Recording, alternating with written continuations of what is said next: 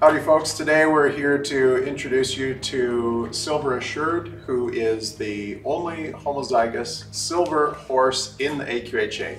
My name is Ryan Fleetwood, I am the owner of this stallion, and I'm here with Joel Libbert, who is the trainer.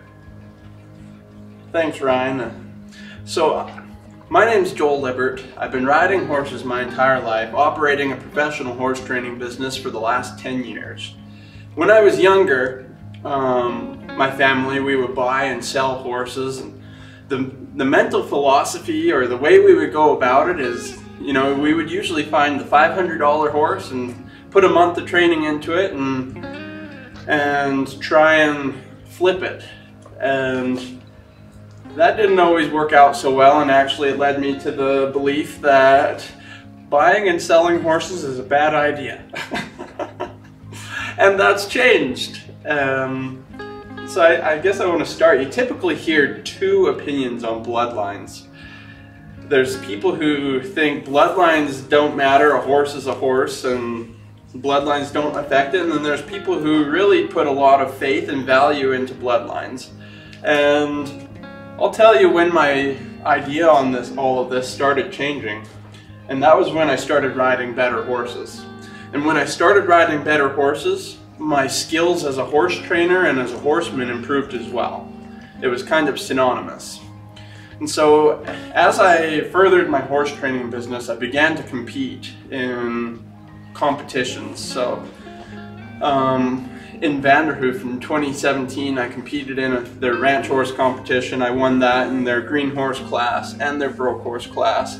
And then the next year I competed in the Chautauqua Colt Starting Challenge and won that. And then in 2018 I also competed in the Rocky Mart Challenge. And so that's a big colt starting challenge in southern Alberta. And one of the judges there was actually Ryan himself. And there's two classes that you have the opportunity to compete in that challenge. Basically, I guess, you get a horse for 60 days, you ride that horse, train it as good as you can, and then you compete in a pattern, which is similar to a reining pattern, and then there's the wow factor. And I was actually able to win both of those classes.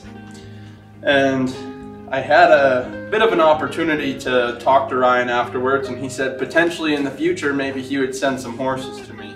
Fast forward to that following winter, Ryan approached me and I was able to train his stud Silver Lincoln. Now, Silver Lincoln was a bit of an eye-opener for me. I love well-bred horses, I love athletic horses.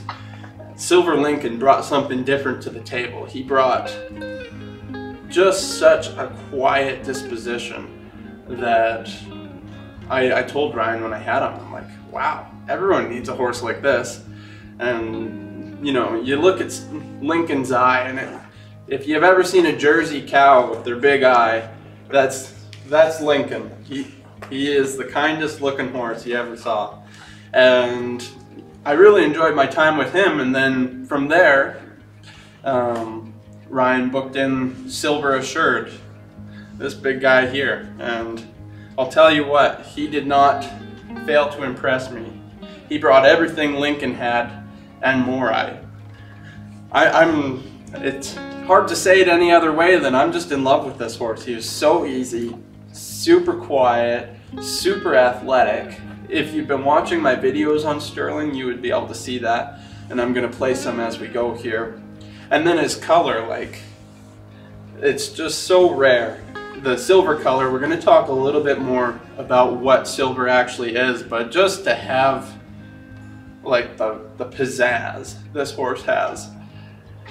There's horses that make a trainer feel like crap, really humble me, which maybe is good that I get those now and then. But then there's horses that make you feel like $1,000,000. And I'll tell you what, every ride on this horse makes me feel like $1,000,000. He looks good, feels good, and people always compliment me on it too. And I shouldn't be the one taking the credit. He's falling asleep on us here. But no, he just brought so much to the table, and it was so easy. My family has grown from just me and my wife to 3 kids in 3 years. And we only have 2 broke riding horses. So my herd needs to expand. And where my mentality has changed, or where I've evolved from buying that $500 horse to where I am now, is really evident here. A horse like Sterling is exactly what my family needs. I can put, I'd be confident to put kids on him, he's just a family style of a horse. So right now, Ryan has one mare that I'm getting a foal out of, and she foaled a week ago out of by Sterling. And then I have a mare of my own that's in foal by Sterling. And I can't tell you how excited I am because of the color that I'm guaranteed, because of the great conformation, but most of all for that great quiet mind, and that's exactly what my family needs. I've evolved from buying good deals to understanding the true value in a purchase decision with a horse, which in the long run really is the good deals. So my name is Ryan Fleetwood.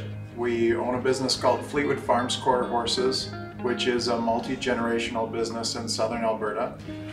My mom got into quarter horses, my granddad raised thoroughbreds, and we are pushing 30 years as an AQHA breeder. I'm an AQHA professional horseman, and we recently won the Best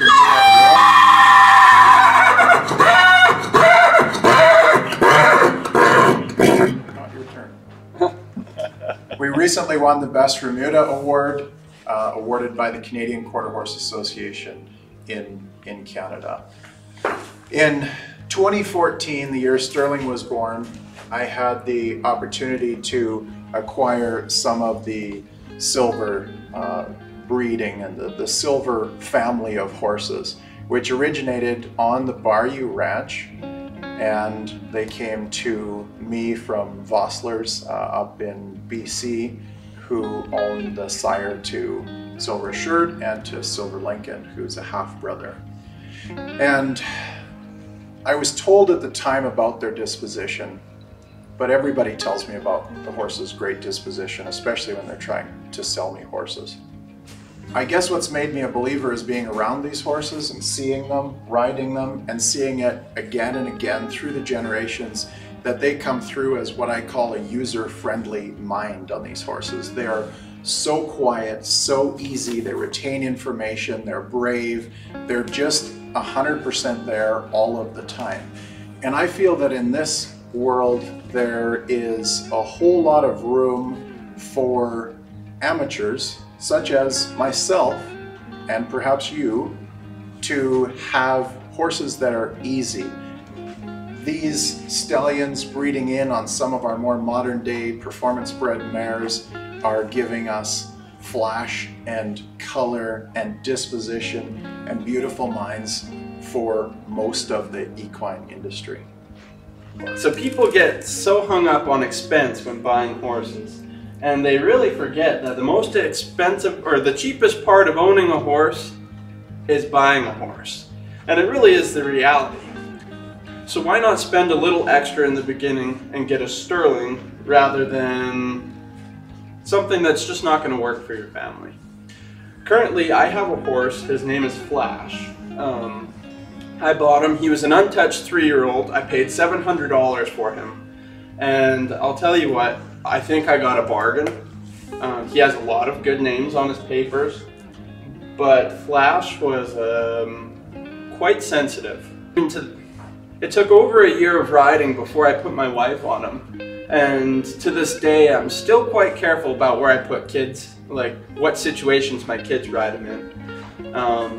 I rope off that horse, he stops, spins, and I love Flash, but for my family, that's just not quite what I needed.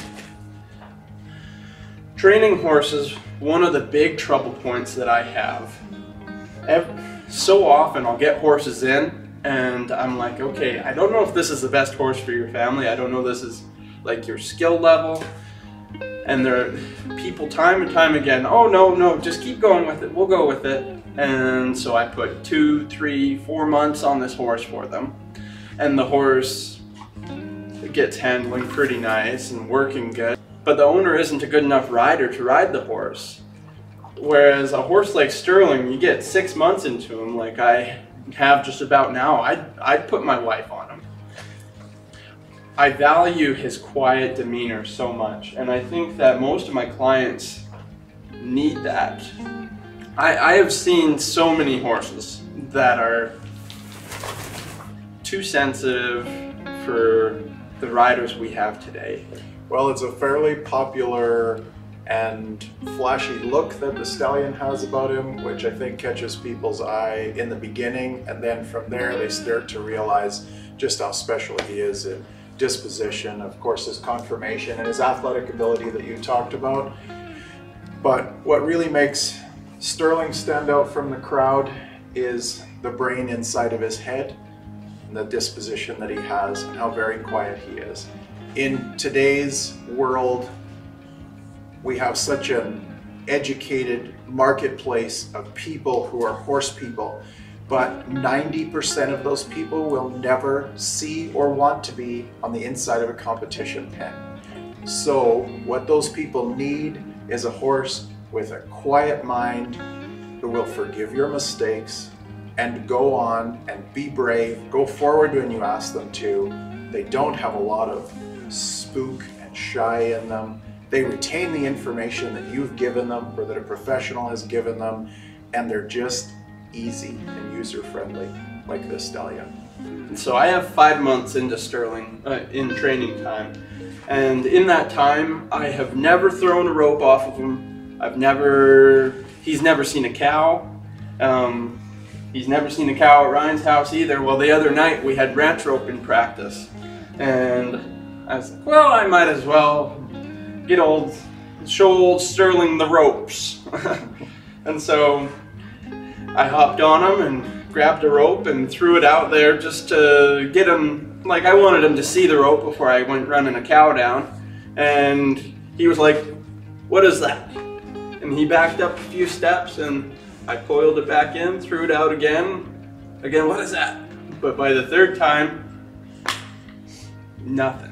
And that's exactly what we want. And when I say he said, what is that? He was asking me, what is that? It's not like he was saying, what is that, by turning tail and running. He stayed very under control, very quiet.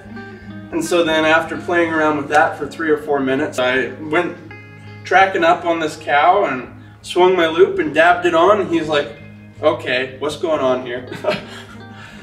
New to cows, new to ropes, but he's like, you want me to keep following it? I'll keep following it.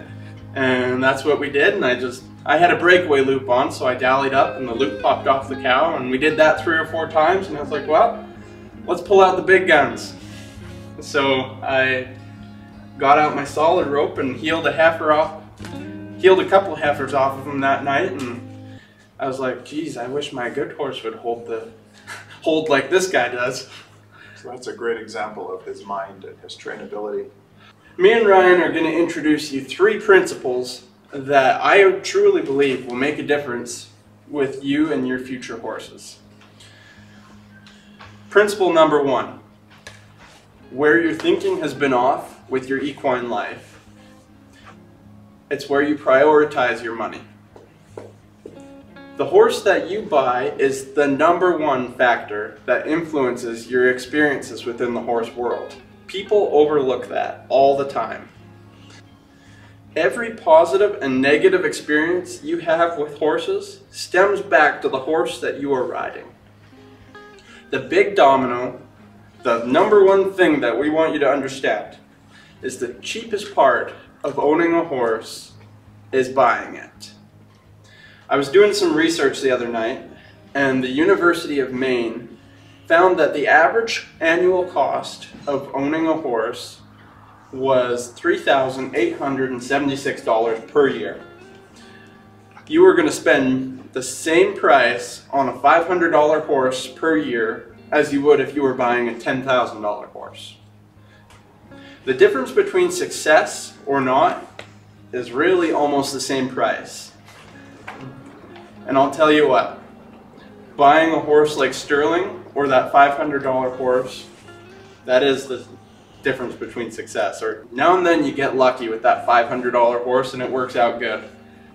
But I've just kept saying to Ryan that Sterling, if you could have a wild card, that would be like my #1 in every category. This would be it. I just can't say that enough. Principle number 2 has to do with registration papers and why we have registration papers. And that reason is simply one thing: consistency. Consistency of traits throughout the ancestry gives us a better idea of what traits we're going to get in the horse that we're creating or the horse that we're using to create the next generation.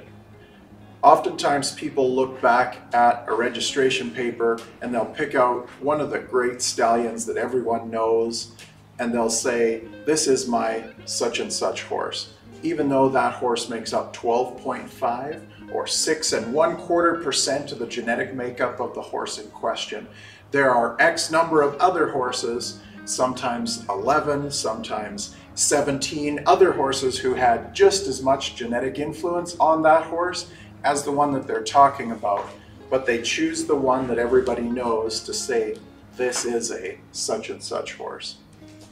When in fact, the horse is not able to be called a Peppy Sand Badger, for example, unless it is a direct son or daughter of Peppy Sand Badger. Silver Assured is a son of Chinky Silver, and he is a purposefully bred horse who can go on and change things for people in so many positive ways, like we've talked about already, in his disposition, in his conformation, and put it all in a showy little Silver Bay package for you. I had an experience that will really hit home with what Ryan is saying here. My uncle showed a horse that actually won the world in the cow horse, and I think got second in the world in the reining. He was obviously a exceptional horse. And recently I got a horse in for training that was a grandson of this horse. And to say the least, this was the hardest horse I've trained in my life. He put me through he tested me. It was scary, I'll be honest. There was many days I thought to myself, am I gonna die today? And that's not a lie. It was hard. He was just super hypersensitive, not trusting, a very difficult mind to work with. I have a question though. Would you rather ride a horse like that or your buffalo? My buffalo. Wow, okay. I know my buffalo's not going to kill me, which maybe sounds a little odd. That horse was not a fun horse. Yeah, so Ryan was talking about how these horses, like, they'll say, oh, this is a such and such horse and it's only got a 1/16 of whatever blood came from that horse. Well, I was riding a grandson of a world champion cow horse and reiner, and he was a wild thing. That partly has to do with his upbringing. He wasn't handled much as a foal, but a lot of that has to do with all that other blood that was in there. When we're talking about selling you semen from Sterling, we're not saying you're going to get a grandson of so-and-so. We're saying this is what Sterling is. This is what the traits have been fairly consistently throughout these silver horses. And so we're saying you're getting Sterling. We're not saying you're getting Sterling's great-grandson. This is a horse for the masses. How many times have you heard somebody say or write, you can't ride the papers? That is one of the worst sayings that I have ever heard, and I have much to say about that. Because in fact, when people say that, they don't understand the principle of what registration papers are for. They're there to prove consistency. And if you have an idea of what each of those horses in the ancestry was like, then you have a better idea of what you're getting as far as consistent traits in the horse that you're talking about. So in this particular horse, we know that his ancestry were bred to be exactly what he is: easy, usable, user-friendly, retain information. You can leave them for long periods of time and come back to them again. They're the same animal over and over again. So registration papers do in fact make a big difference. Having a horse that is well-bred doesn't necessarily mean it's one that you recognize all of the names on. It means that it's one that's purposefully bred for consistency of traits that are desirable for you. That's what Sterling is. Can I just pause to say that was amazing? Too. Just me on my soapbox. Well, it's a good soapbox. It's a good soapbox. Principle number 3. Having a better bred horse does in fact make you look and feel better about your riding. Now, just like Ryan said, better bred doesn't necessarily mean big show names, but a horse is bred for you. That just carries so much power. Your confidence in riding is 100% tied to the horse that you ride. I talked just a minute ago about that super sensitive colt that was just really difficult for me. And I'll be honest, if I rode horses like that every single day, I probably wouldn't ride. And that would be because my confidence, I'll tell you what, there was a lot of just, so I was just okay, breathe, just clear my mind. And you shouldn't have to battle like that every day when you ride a horse. And that's what the quiet disposition will bring for you. It seems like every other day I have a stud come up on my newsfeed. And these studs that come up on my newsfeed on social media, they're sons of a big name, sons of so-and-so, or they're even sometimes I see these big studs that have changed the show world or the rodeo arena, but none of them are offering and promoting what we are promoting with Sterling here. I think that there are many stallions and breeders in the breeding business who promote themselves on their earnings, on what they've done in a show pen. And while that's not all bad, that's not the way to make all breeding decisions. Breeding decisions have to be made given consideration of each of the parents and the consistent ancestry that each of those parents have. You have to look at your horse and the stallion that you're considering objectively and without emotion to consider what you're going to get in the long run. It isn't all about just what they won in the show pen. The first idea that came to me was, my family needs horses like this. But then I thought, well, if I need horses like this, so does the family that doesn't train horses. So does, this is just, I can't say it enough. We've said it over and over, but this is what everyone needs. He's so well-mannered. There isn't a single ride that I don't have someone say, oh, what? He's a stallion? I can tell because he's built like one, but he's so quiet. And then I have people say, wow, I love him. Wow, his color, he's so gorgeous. And since in the 5 months that I've had him in for training, I can tell you there's been a lot of people that say, well, if he accidentally gets in with my mare, I won't mind.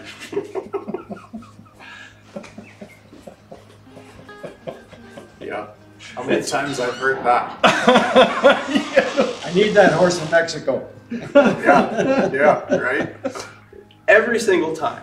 If he's tied up there, the owner of said horse comes to watch me ride their horse, and then they come to look at Sterling. It's quite funny. Here we're going to show you some demos, and I'm going to just enlighten you a little bit, show you the journey I've had with Sterling, starting with day one to here where we are now.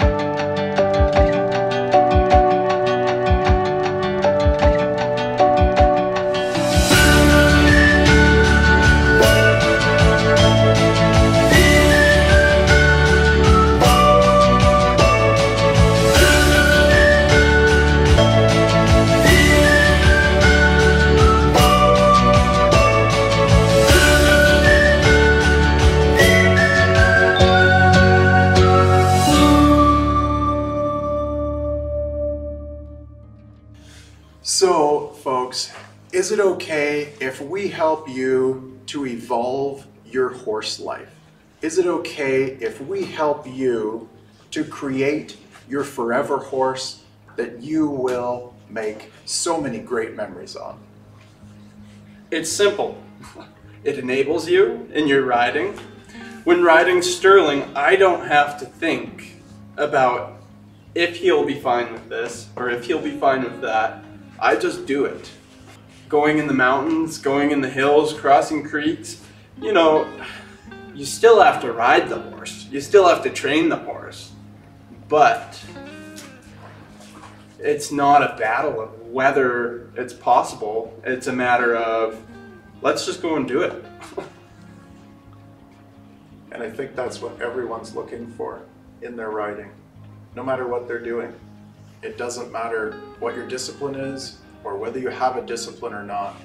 What you're looking for is a horse that you can go do it with. If you are interested in frozen semen anywhere in North America on Silver Assured, you can follow through to the application page and put in the application for your mare to come through to us for approval. As a multi-generational AQHA breeder, I believe it is imperative that we breed to better the breed itself. So having said that, I would appreciate 5-panel testing on any mares that you'd like to breed to Sterling, and also some information, photographs, and pedigree. Silver Assured is open to any breed of mare that is interested in breeding to him.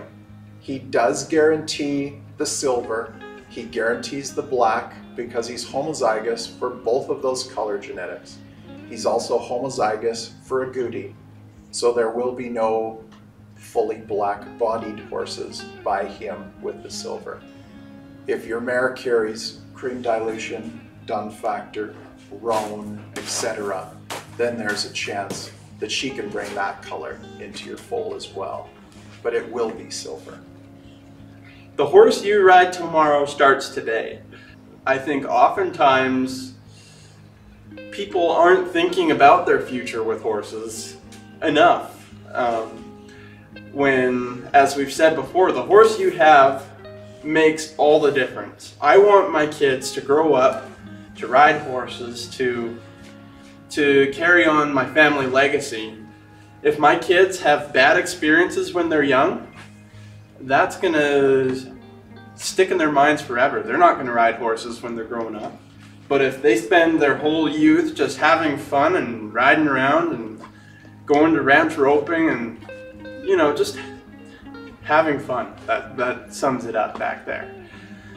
That is gonna be how I can make my family legacy one generation further. Ryan, you have kids. You'd say the same thing? Yeah, absolutely.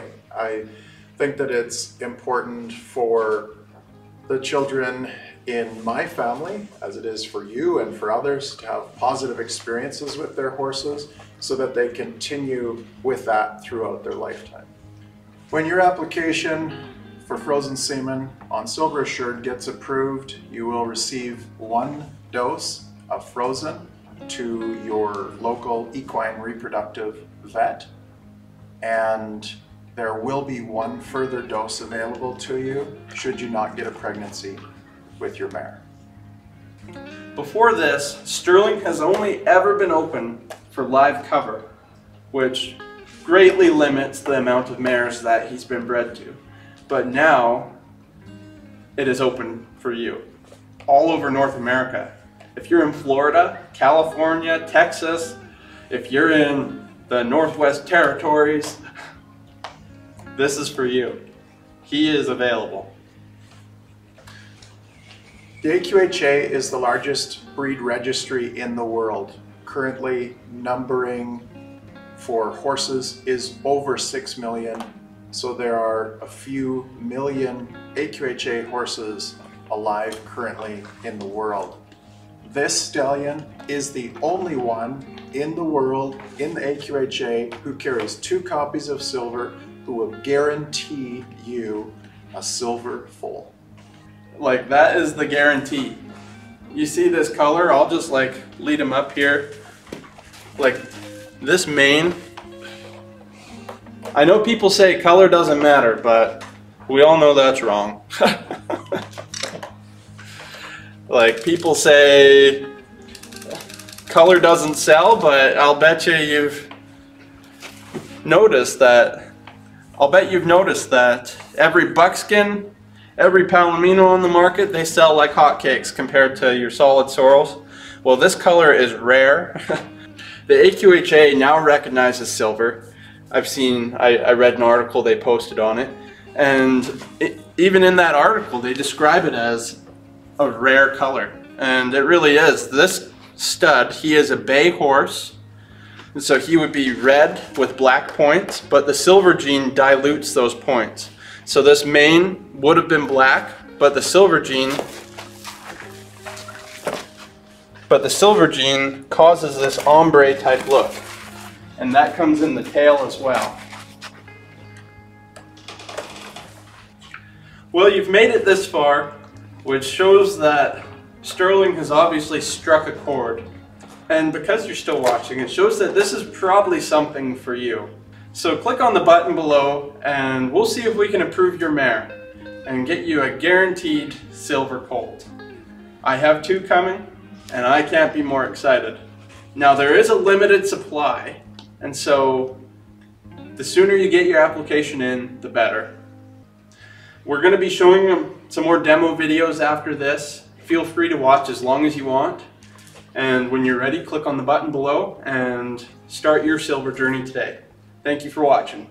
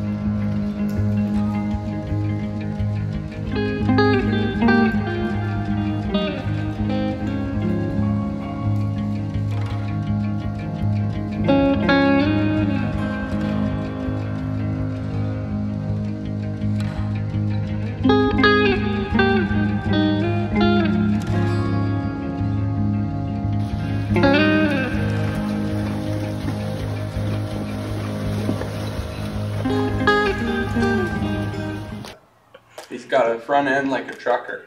Just. What is going on? Get out of here, pigeons. Oh! Oh, we were so close. Darn it. Do you want me to do that? Yep.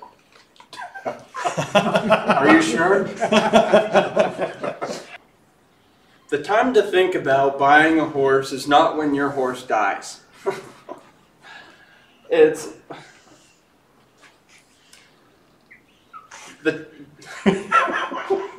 not when you have a dead horse on your hands. Shit, my horse is dead. I need a new horse. Oh, Blooper reel. Blooper reel.